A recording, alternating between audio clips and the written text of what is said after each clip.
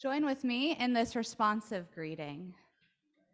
God of every season, we praise you every day. Good morning and welcome to worship at Snohomish United Methodist Church. I'm Pastor Janelle Kurtz, and worship is the work of the people, so it is good that we are here and gathered, whether in this space or joining with us virtually at home. We welcome you as well. Leading us today, we give thanks Jim Bohm and Tom Lafferty leading us in our music this morning, and Robin Araneva will help us to hear the word of God in our scriptures today. There are a few announcements that I would invite your attention to. You can find a little bit more about them on the back of your bulletin as well. There's a few things coming up. This week we'll be beginning the setup work for the Holiday Bazaar. I'm seeing Glenda nodding her head yes. That begins tomorrow and runs through Friday, 9 to noon. And so we'll be, all right. Okay, 9 to noon asterisk is how I'm gonna say that. But so I invite you, if you want to help with that, there's still space to please come and help. If you have some handmade items that you'd like to offer to that, you can also do that as well. Let's see, what else did I want to say? I wanted to highlight November 5th is our first small group fellowship time, and I have been invited to entice you that you can also pet the goats if you come. So come to Ted and Nancy Lombard's. You'll have some fellowship time. It's really about community. Some folks have been asking sort of what is it? What's it about? It's about inviting us back into some small group community just to have some fellowship and connect again. There will be some guided conversation to help us in that, but there's also just good time to be together and pet goats. As well, there's another opportunity later in the month on November 19th, and I have been invited to entice you with some delicious food at that one. I don't remember what it is now, but November 19th is the other date you might keep in mind. Other dates, Charge Conference is coming up on November 10th. For those who are part of our church council are invited to vote, but all are invited to attend. And so you can do that in person or online. There will be a Zoom link we'll send out. That's November 10th at 7 p.m. And those are our announcements today. This morning we are starting a series that is our Stewardship series. It's called Seasons of Stewardship. A time for all ways of giving. And it's based off of the verse in Ecclesiastes, which we'll spend time with this morning. Ecclesiastes 3, a time for everything under heaven, a time for every season. And so we're invited to listen for the ways in which we might give of our own selves in a variety of ways that we do that, and how we respond to the different seasons of our own lives, the different seasons that God has put us in, and how it is that we respond to those with wisdom and generosity. So I invite you to listen for that theme. We'll begin today, and it'll carry us for the next few weeks. And so also one final announcement that I forgot. Next week is All Saints Sunday. We'll celebrate during worship. If there is someone connected to our congregation or close to your family that we might know to name them as part of our time, I invite you to give those names to the office this week. There will be a time as well that we'll have time during service to light candles for folks who we remember in our own hearts and lives. And so you might do that on your own silently, but if there's someone for us to name, we'd invite you to share those names with us too. And now at any time during worship, we are invited to worship in the way that helps us to best connect with God, whether that be seated or rised in body or in spirit. And so I invite you now for the first time to join in our call to worship, and you can stand or be seated as is best for you.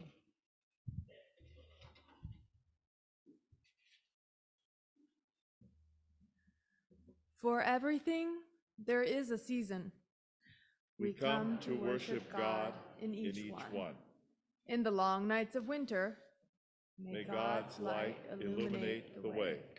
When nature is stripped bare, we pray the darkness brings clarity. So too in the winters of our lives, when one stage gives way to another, or our days in this life come to an end. May God's light shine to reveal what matters most. So this is the end of the matter.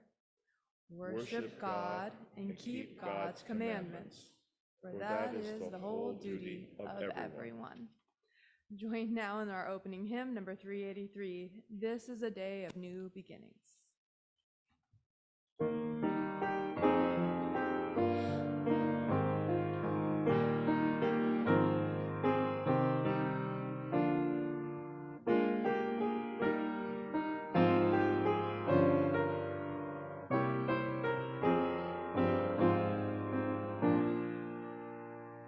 This is a day of new beginnings, time to remember and move on, time to believe what love is bringing, laying to rest the pain that's gone. For by the life and death of Jesus, God's mighty Spirit now as then can make for us a world of difference as faith and hope are born again. Then let us with the Spirit's daring to show and share what love can behind our disappointment, guilt, and grieving, seeking new paths and sure to find. Christ is alive and goes before us to show and share what love can do. This is a day of new beginnings. Our God is making all things new.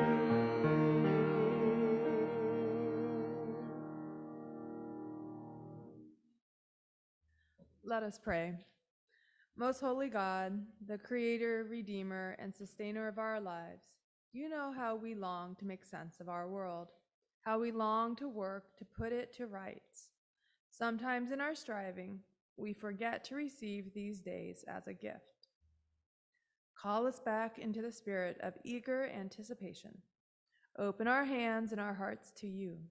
Let us reflect on the fullness of life, its complexity, not as a riddle to be solved, but a gift received, a gift stewarded with love for you and one another.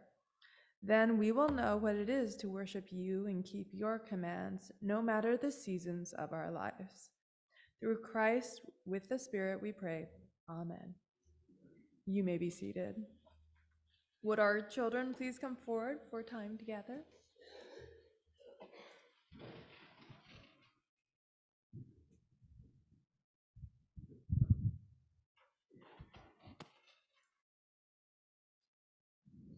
Good morning. Oh, did it fool you because of that? Oh, yeah, it fooled you. I'm glad it's not. That would have been unexpected. I would not have been thinking that was going to happen. But, you know, that's kind of related to something we're going to talk about today. So, good morning. How are you all this morning? I am good, thank you. I will admit I'm a little tired today. A lot of festivities have been happening. Oh, what are you excited for? Halloween. For Halloween, yes. I will say that we had some Halloween festivities yesterday, so I'm a little tired from the excitement of that, even as you're getting excited for more. Good. I have here, what is this? A calendar. I brought a calendar. Yeah, I need to get a calendar. I don't have. You don't have a calendar? That's okay. But you would like to have one. So this is a calendar. My Kevin's sister makes these for our whole family every year. She makes a calendar and she takes pictures from the year before and then she matches them to the different months and the different seasons. So you will find in December some pictures of what are we doing here? At first when I saw like you guys did that, I was just confused and I was like, wait, but how did you just like randomly find one at the store and be like, oh yeah. No, we did not find this at the store. I would be really alarmed if I found my face in a calendar at the store. No, this one is something someone makes for us through a website that they can make it. And so that it's a personalized calendar, or maybe I'll say it that way. No, they got it through the same kind of place where you can order like pictures, copies of pictures, and you can do things with them. So that's where this calendar came from. So you'll find in December, there's pictures of us from the last December's doing Christmas things, cutting down trees. Around October, you were just talking about it. Halloween pictures. Sasha's like, I remember. Yes, Sasha does remember this. She is in these pictures. But so I wanted to bring this up because there are some things that we know we expect them to happen at certain times. You're excited for tomorrow because tomorrow is Halloween. There are things that you might do. What are things you do for Halloween? How you celebrate it? You go trick-or-treating. Anything else you do for Halloween? You scare kids. You know, it's a time it's like one of the days you're allowed to scare people and say it's a Halloween prank. We might dress up in costume to go trick-or-treating as part of it. Yeah. Tomorrow, our class is going to have a Halloween party, and so I'm getting like popcorn, that's like this big, that big of a bag, and like candy. Oh boy. And we're also going to like have a mummy race, so we need to bring kids. Wow, you're having a Halloween party in your class, and you're planning for the things you're going to bring and a mummy race. You know, this reminds me, a prayer for all teachers. A prayer for all teachers. It is in all of our excitement. It can also be really hard because they might be excited, they also might be tired, and you know, there's a lot happening. But so we know some days happen at a certain time. The scripture that we're going to read today, I mean, I think you're going to be in Sunday school, so you might hear a different one, but the one we're going to hear today in church and worship is that we're going to hear one that talks about that for everything there is a season, a time for everything that happens. It sort of means that the things that happen in life, there is room for all of them, even if they're not things that we look forward to. And so there's this, it says in there, there's a time to laugh and there's a time to cry. Yeah, that's a very dark meaning, even if they're not things that we look forward to. Yeah, so it has a dark, so Maria's saying it has a dark meaning, right? We might look forward to the big days that we can put on a calendar, but there are some things that happen in life that we can't just put on a calendar. We don't know when they're going to happen. They come and surprise us. We might get sick. We might get hurt. We might get in an accident. Someone that we love dies. These are things that also happen in our lives, right? And we don't usually know when they're coming. And so this passage of scripture that sort of does, some say it does have a kind of dark meaning. Some other people say it tells us about what life is like and the wisdom in it that we can learn from. Something we can learn from it is that there is, that in all of the things that happen, God is still with us. The whole community of faith might help us as we go through them. Because sometimes, I know in this very room, that there are some people who have had very hard things happen to them this week. I know there's someone else and others in this room who have had really great, exciting things happen or that are getting ready to happen.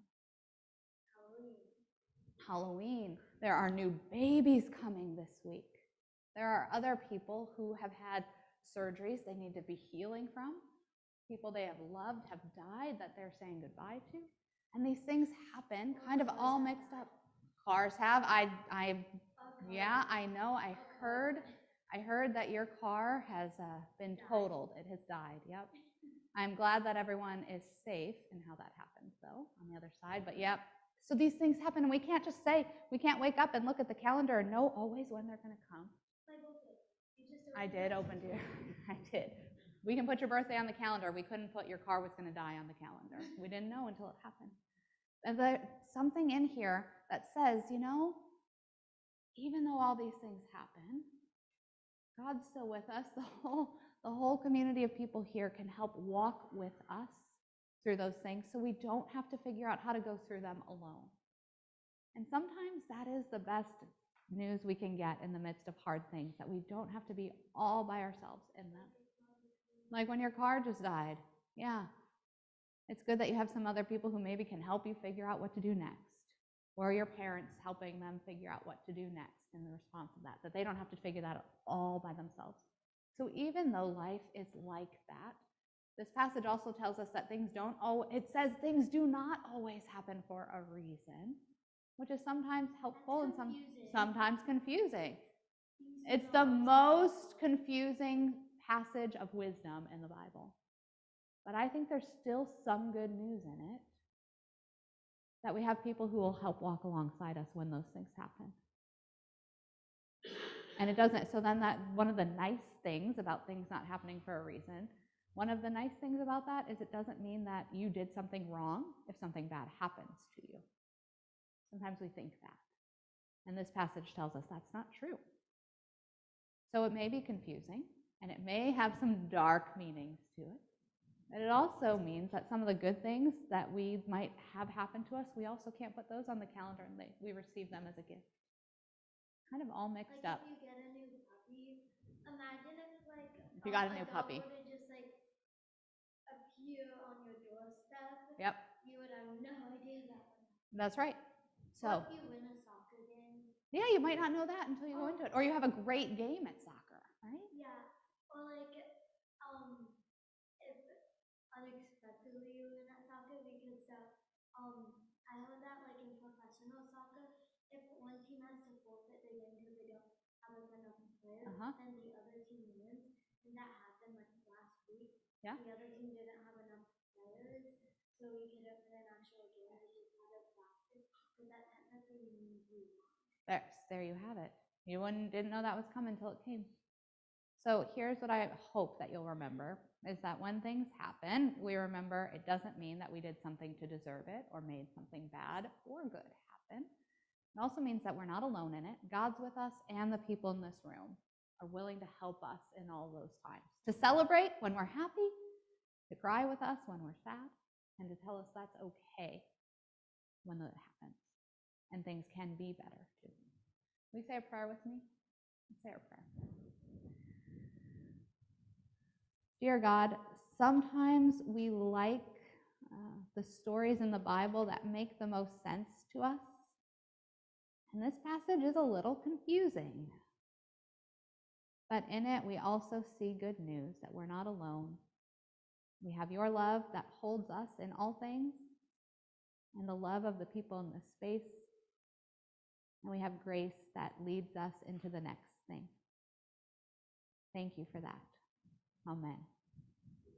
Thank you, my friends. You can go off to Sunday school. We'll put our chairs back and then go to Sunday school. You know another thing What? unexpected? What When I unexpected? was done doing this, Yes? I flung my arm back and it hit me under the chair. Are you okay? Okay.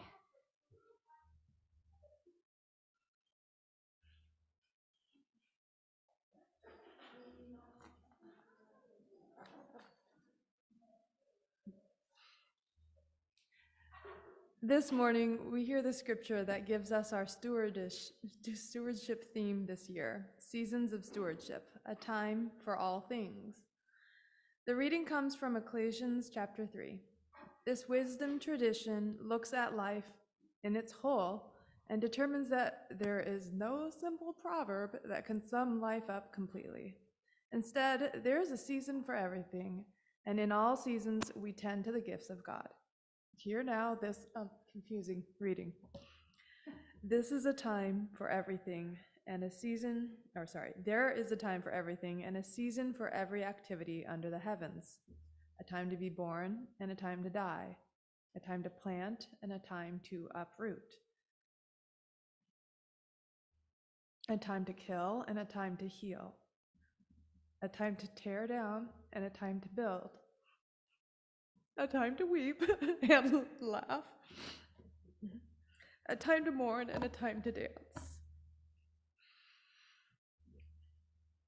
A time to scatter stones and a time to gather them.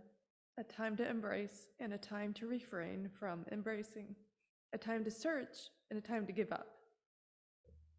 A time to keep and a time to throw away. a time to tear and a time to mend, a time to be silent and a time to speak, a time to love and a time to hate, a time for war and a time for peace. What do workers gain from their toil? I have seen the burden God has laid on the human race. He has made everything beautiful in its time. He has also set eternity in the human heart, yet no one can fathom what God has done from beginning to end.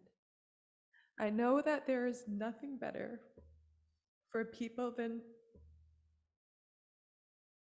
to be happy and do good while they live, that each of them may eat and drink and find satisfaction in all their toil. This is the gift of God. These are holy words for all God's people. Thanks be to God.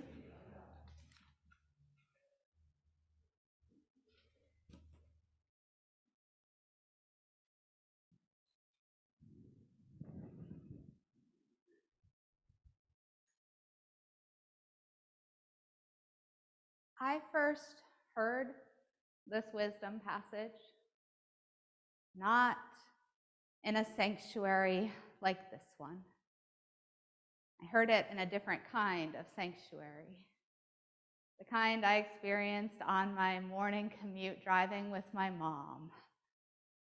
You see, I first heard the wisdom of this passage courtesy of what is known as the oldies station in my mom's car. It came from the band, the Byrds.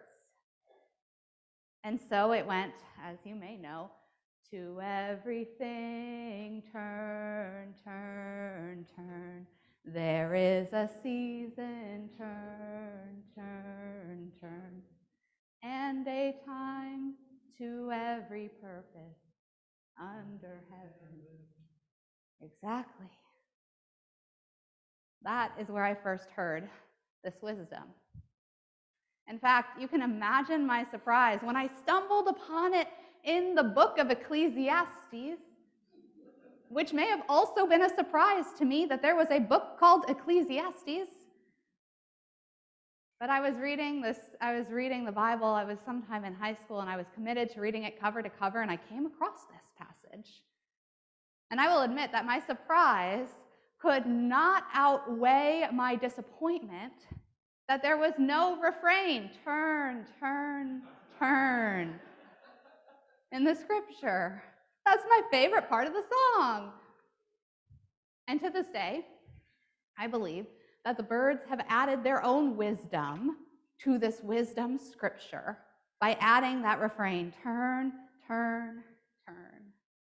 You see, when we think of the seasons changing, they are constantly changing. They are constantly moving one to another. I think that there is something beautiful about that refrain, turn, turn, turn. It is true.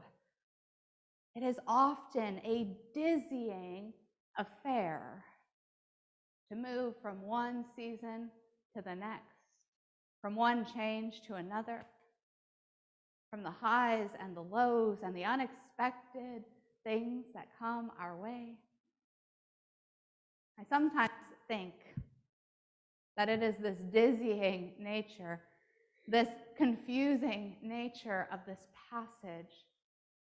That's why I never heard it on Sundays or in my Sunday school classrooms. I didn't know it was there. It's not the kind of wisdom that I was familiar with in worship. The kind of wisdom that I think of as the Proverbs.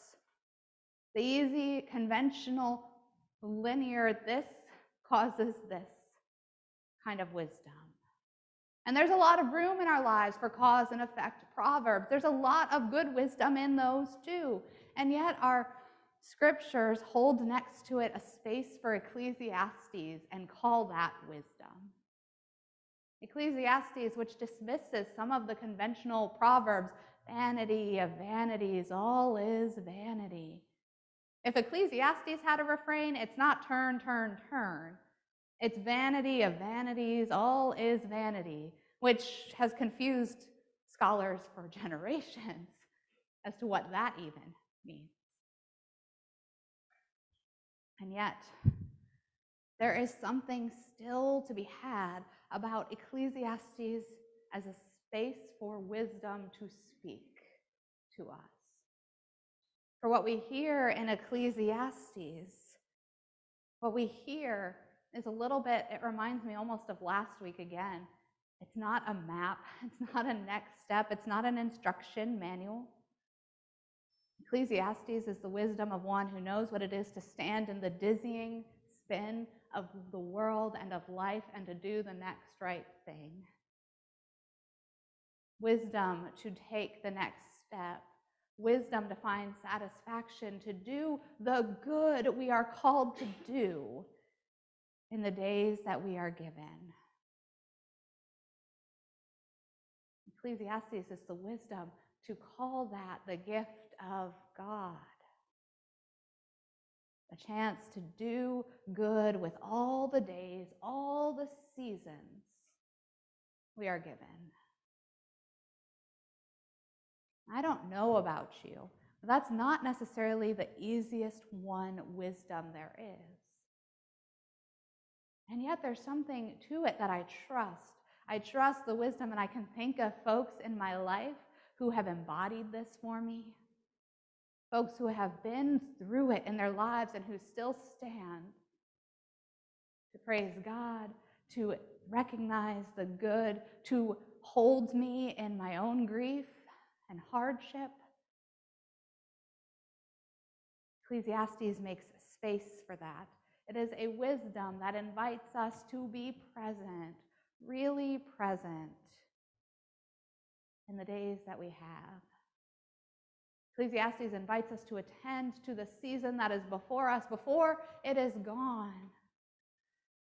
I'm actually thinking, I wasn't before, but I'm thinking, and I'm looking at you now, Tom, there's a quote in The Office where Andy Bernard says, "I wish we could know we were in the good old days before they were gone."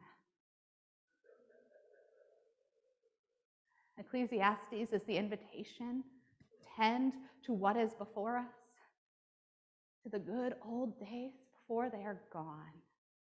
Or even, for some of our seasons of life, to attend to the hard, tender moments that are before us before they are past.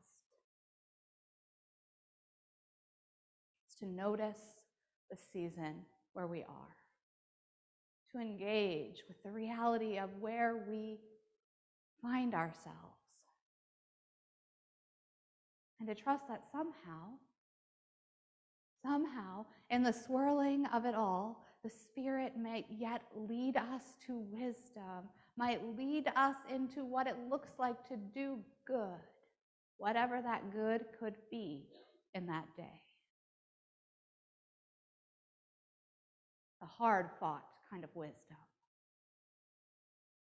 But for me, it's a wisdom that will stand, a wisdom that can come alongside you and hold you as we walk through life together. We're going to come back to this framework. I said this is what gives the inspiration for our season of stewardship over the next few weeks. We're going to come back to this framework. But the intention behind it is that in the next few weeks, we're going to look at a different season of the year and how it relates perhaps to this framework, as well as what it means for us to tend to our lives and the resources of it in that season. Think about how we might give and live differently depending on what's happening in our lives, but all of them faithful ways of giving and living. If we look at nature, we know that in different seasons, different things and different activities happen in creation. Creation shows us that there are different ways of things being in different times, a time for every season. And so there are different ways that we steward ourselves and our gifts and our resources and our time and our relationships based on the seasons we find ourselves in, a purpose, everything under heaven. And so this holds for the seasons of the year, as I believe it holds for the seasons of our lives too. So throughout the next few weeks, we're going to come back to this, and it's an invitation to notice, pay attention attend to what is before us in the season of life this day, this month, and to see perhaps how it is we might do good with where we are. Seek the wisdom of how we can give of ourselves in this time. For all of this, Ecclesiastes also says, is the gift of God to do good while we yet live. And so as a practical aside, I invite you to watch your mail. Our stewardship team has created a letter that they'll be sending. So if we don't have your mailing address, you can share that with us, or we'll have extra copies next week as well. That should be coming this week. That's a practical watch your mailbox aside. For the rest of our time this morning in worship, the rest of our time is for taking a look at how this theme of everything has a season plays out in the winter season. When I was talking with the folks from Stewardship and they had this idea, and I said, I went round and round, I turned and turned, at least I did, about where to start. So what season do we begin with? There's 4 of them. I could choose one. They go in a cycle. It kind of doesn't matter. And yet, I went round and round and round on where to begin. And I perhaps chose an unexpected place to start. I chose for us to begin in the winter season. When we look at nature, at creation, winter is the time when things slow down. The work becomes hidden and interior. Animals are hibernating, or they are migrating somewhere warmer. The trees are not, most of them are not having new buds on them. They are attending to the life-sustaining work to get them ready for the springtime. The daylight, of course, wanes. The night becomes longer. It drives us inside, indoors, where the work of sustaining life becomes reflective, interior, hidden from the wider world around us. It strikes me that this is a season that is the legacy leaving time, the time when we think about what is the legacy we want to leave in the world of our lives. And that could be when our days come to an end. It could be when we're in the midst of a crisis and things become clear. So I think that winter for some is an unusual starting place. And yet what I was thinking about and reflecting on winter is that it's not so much that life stops in winter. I think about this as a season where life really clarifies. There's something about it where if we will let it, the essence of life can come into full view. I was thinking about this. Where I grew up in Cleveland. Many of you know that. And where I grew up, we had the Cleveland Metro Parks. Great big parks, forests of hikes and places to walk and wander. And in the woods, you know, where I lived in these woods, they were all the deciduous trees, the ones that lose their leaves. We have some here. I know you have them here. But we didn't have the evergreens throughout. Every tree lost its leaves. I always thought that these were the trees that knew what it needed to give up in their maturity. There's a wisdom in knowing what to let go of. These trees witnessed that for me.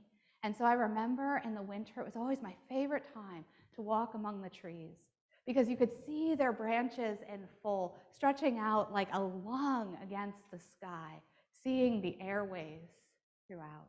It was stark. They were bare. And yet it was the only time of year that you could easily see the full height of the tree without the leaves to block it.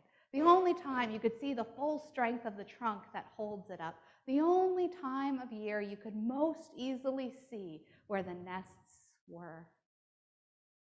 And so I loved walking among the trees in the winter, staring up at them, seeing them standing there, a testimony of the life that they had borne and were getting ready to bear again in the springtime. It's my favorite time to walk among the trees. In this season, it always struck me that the trees knew what it was to turn their attention to the most essential things that would make new life possible. That's what nature does in winter. Turns to the most essential things so that new life can happen again. And this is the testimony that strikes me. It's also the testimony that makes me think winter is such a great place to start for us. A season of endings. Because I think in that season can be a time when other things clarify. They become stark like the branches against the sky. Our priorities might become clear to us when the rest is stripped away. If we will let them. If we will take the wisdom from the trees and maturity to let some things be stripped away. To reveal what is clearest, to reveal what essential, new life-giving legacies we want to leave with the days that we have. So why not start there while we still have some days left to toil and work and do good with the lives we have? Our Ecclesiastes passage starts in much the same place.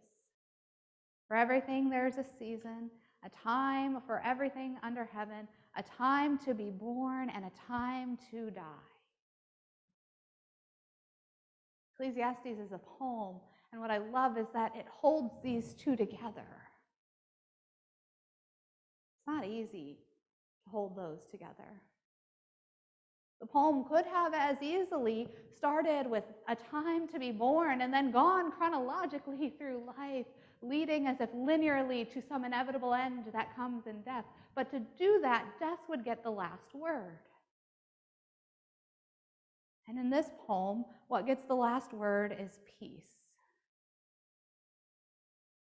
And so instead, Ecclesiastes holds together from the beginning time to be born and a time to die.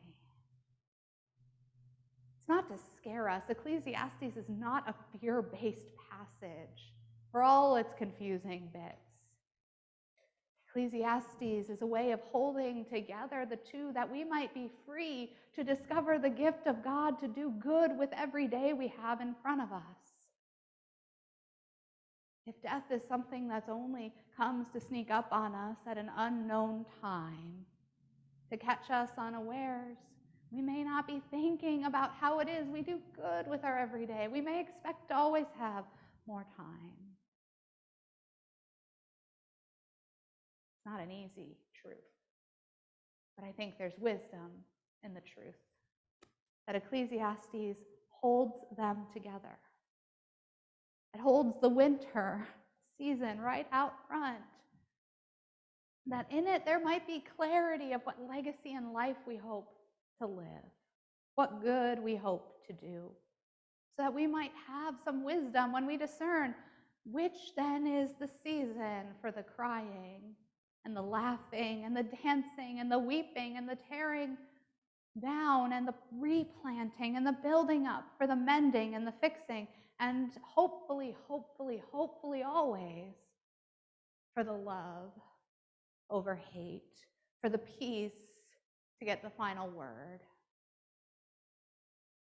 For peace to get the final word, we hold the two together, life and death, so that we know the importance of living each day in goodness and peace to one another.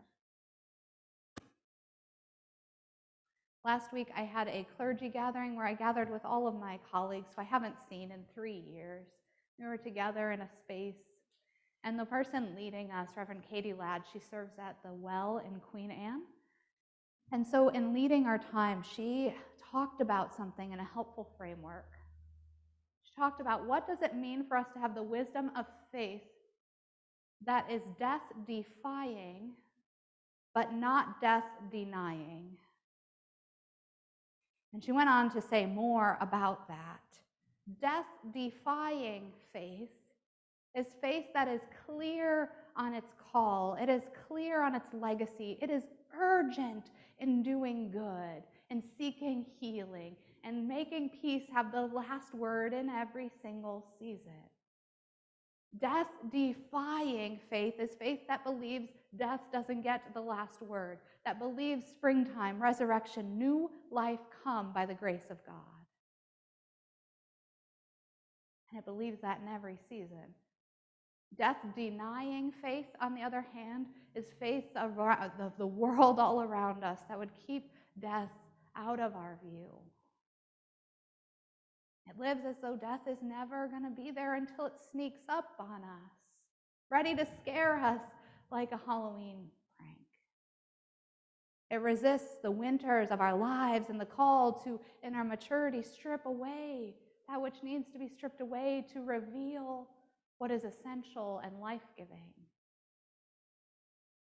Death-defying faith gets caught up in the dizzying turning of one season to another and never stops to get its bearing. Never stops to seek the wisdom of what it is to do good in this moment, in this time. Never stops. Just keeps spinning. If last week I called you to kind of zoom in and focus on the next right thing, the next breath we can take, the next step we could make, this week I'm calling us to the exact opposite and inviting us to hold those in tension. This week we zoom out on our lives. Try and stand back from it and examine it, see it for what it is, and wonder about what is the testimony that your life tells. What is the legacy your life is leaving now? And is it the one that you want it to tell? And then with that in your heart and your mind and your spirit and your view, we go and seek in wisdom to consider what it is in this season then that might need to shift. And maybe it's we keep doing the same things, but maybe there are things that we need to shift to bring forth that legacy we hope will stand. So the invitation is for once you've zoomed out, to let that guide your next step, your next right thing. The next way you steward your faith and your living and your giving and your relationships and your service and your witness, how you show up to one another. Because my friends, this is my hope for us. My hope for us even in the confusion of this Ecclesiastes wisdom text. My hope is that in holding this together and holding the winter season of our lives with the days we have now before us, we might have a clear vision amidst all the world and its dizzying turning around us. Now that would lead us in this day and all the days yet to come. May it be so for us. Amen.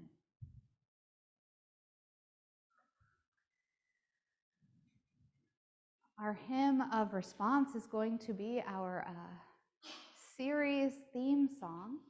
So this will be the song we'll sing for the next 4 weeks. And we will sing Hymn of Promise. Reminds us of all the seasons tied up as one in our lives. I invite you to stand or rise in spirit and sing together.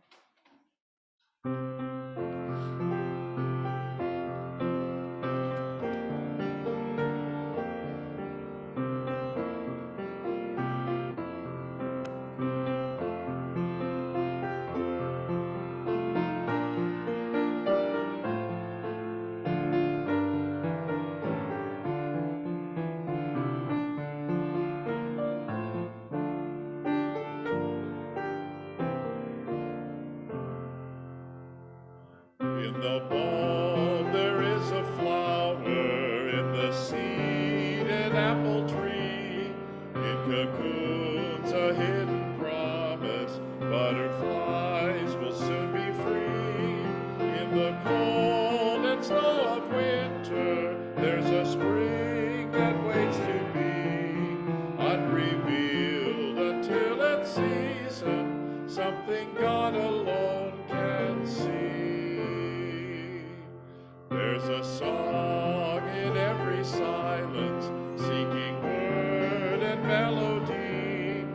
There's a dawn in every darkness, bringing home to you and me. From the past will come the future, what it holds a mystery, unrevealed until its season, something God alone can see.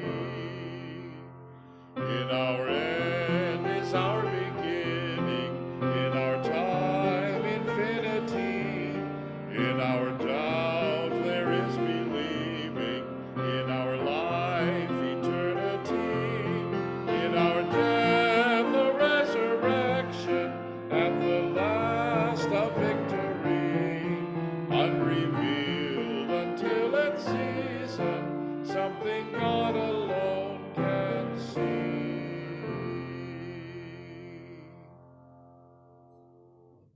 You may be seated.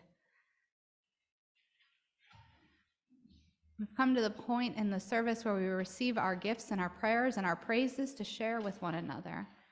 And as we do so, we share generously in the praises and prayers we bring, as in the gifts that we offer, remembering that they extend far beyond what can be represented in an offering plate. If you're with us online, you can put your prayers in the chat. You can also give at snohomishumc.org. And we respond to the ways in which God is inviting us to give of ourselves and our lives so that we might leave the legacy of good in our wake. At this time, I invite our ushers to come forward.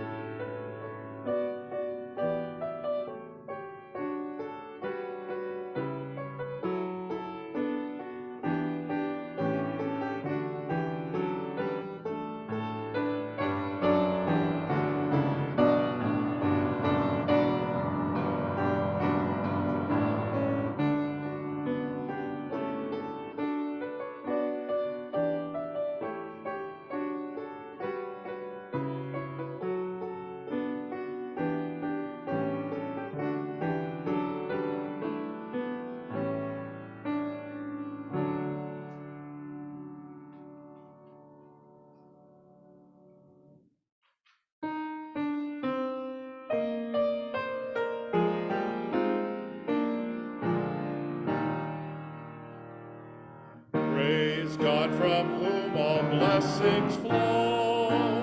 Praise God, all creatures here below. Hallelujah, hallelujah. Praise God, the source of all our gifts. Praise Jesus Christ, whose power uplifts. Praise the Spirit, Holy Spirit. Hallelujah, hallelujah, hallelujah.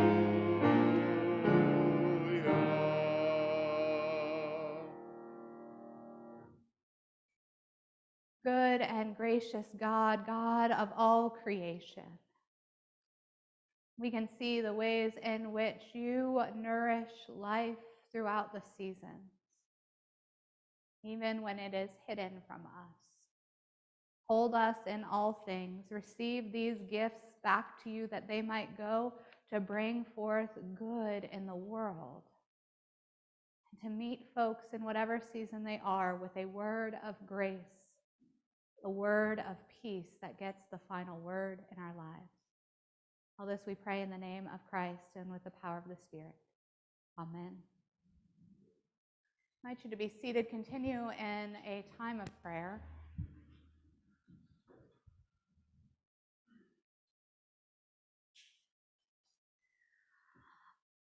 I invite you in prayer for these, the prayers of our community, beginning as well with one that went out midweek, making sure you saw that we continue to hold Jim and Bohm and his family in prayer on the death of his father, Francis, earlier this week. Lord, in your mercy, hear our prayer. A joy and continuing prayer for Mauricio, from Robin Araneva, for Mauricio, who appears healthy after a car accident that totaled their car on I-5. We give thanks for his safety, pray for continued recovery. Lord, in your mercy and grace. Hear our prayer. A prayer indeed for the whole of community, for love and respect, and I would add peace as well, to reign in our nation and in our communities, that it would get a final word over the hatred and division we experience. Lord, in your mercy. Hear our prayer. Tom and Mary Ayers offer this update. Thanks for our prayers for Bob and Teresa. Her surgery went well, and she is out of the hospital and recovering. We pray for her continued recovery. Lord, in your mercy and grace. Hear our prayer. A reminder for us that this is also the season. We talk about a season for everything. This is a season for us to vote. However that is that you vote, I invite you to participate in that. And I would also invite you in prayer too. This is a season in the United Methodist Church where we are going into what is called jurisdictional conference. And so delegates from around the region, the greater Western region, will be gathering, and they are tasked with discerning our next bishop and voting on bishops. Our bishop is retiring at the end of this year. So that happens this week. So I would invite your prayers for those who are traveling and doing that work and for the work that they do. Lord, in your mercy. Hear our prayer. Let us continue in prayer with song.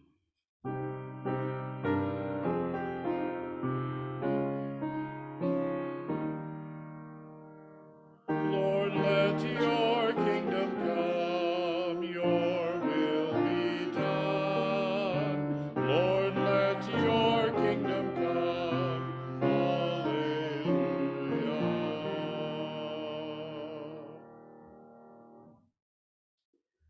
Almighty God, we pray for your kingdom to come, and we remember that the wisdom of those who follow you is that we would live in such a way that testifies to your kingdom coming.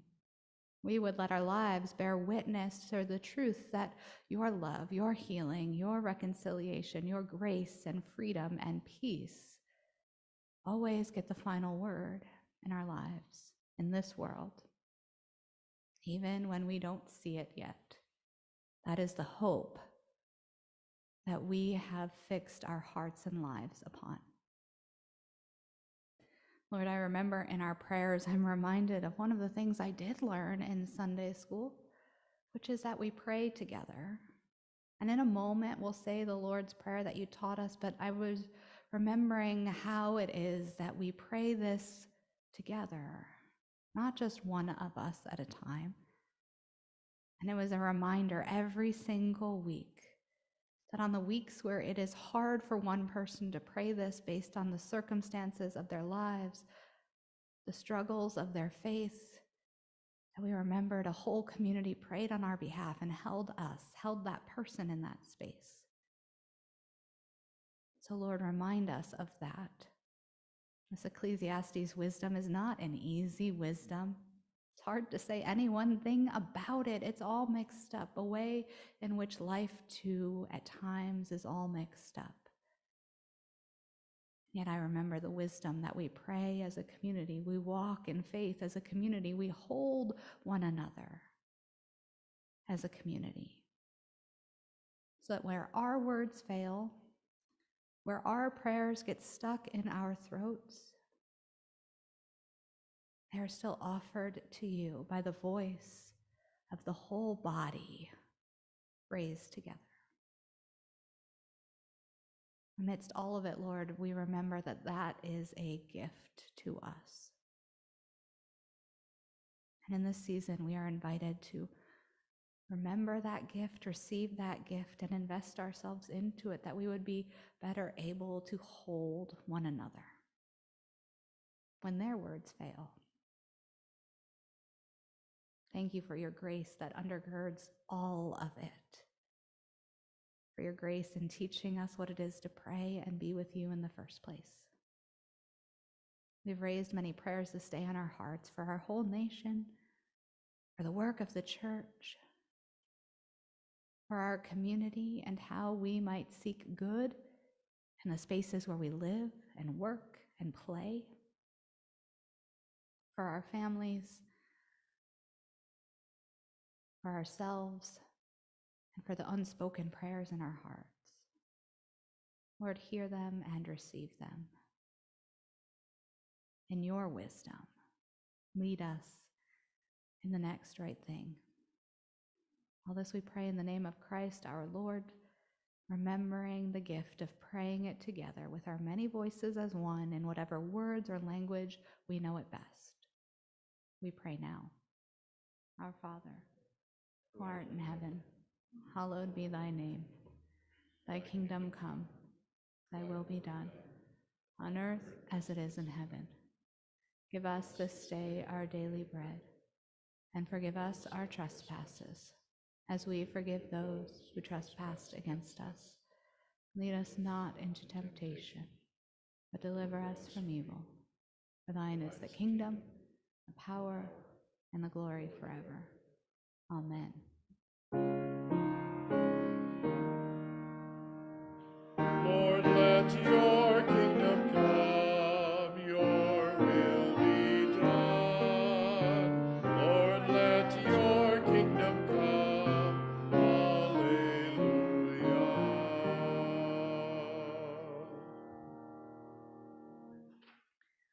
Let's join together in our closing song. I'm hoping, Tom, you have some instructions for us. I do. Yes. Let's stand. This is going to be a round, but we're going to go all the way through it first. It's 2174. It's on the screen, all the words. So let's stand. We'll sing it all the way through once. So you sing every part. And then I'll give you further instructions after that.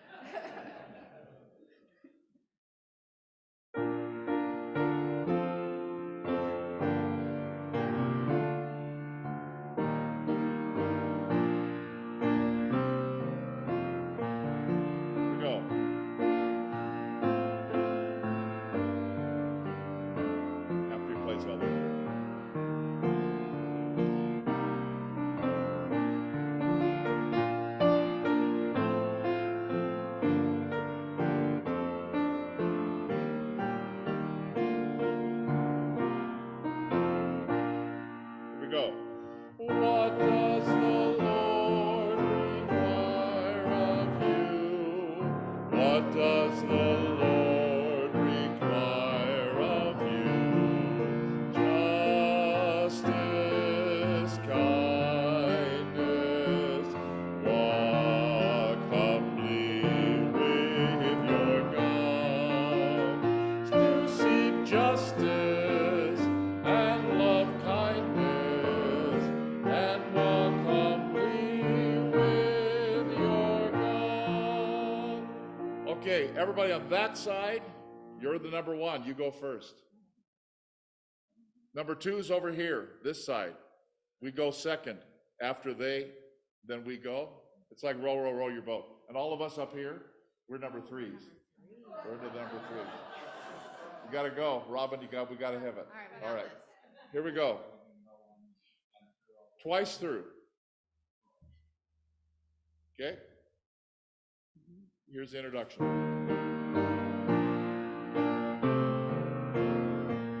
Once, what does the Lord require of you? What does the Lord require of you? What does the Lord require of you? What does the Lord require? Here we go.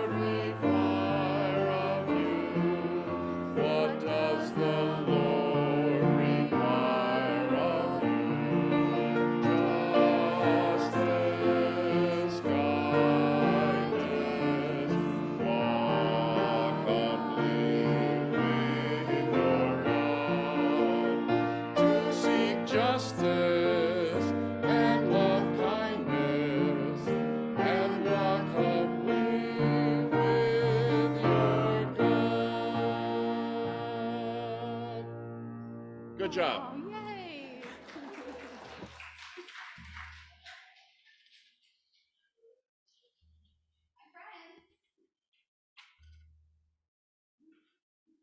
There we go. Friends, in every season, that holds true. What does the Lord require of you? To seek justice and love kindness and walk humbly with your God. May we do just that this day and every day that we have as we journey together in faith. Let us go this day in peace. Amen.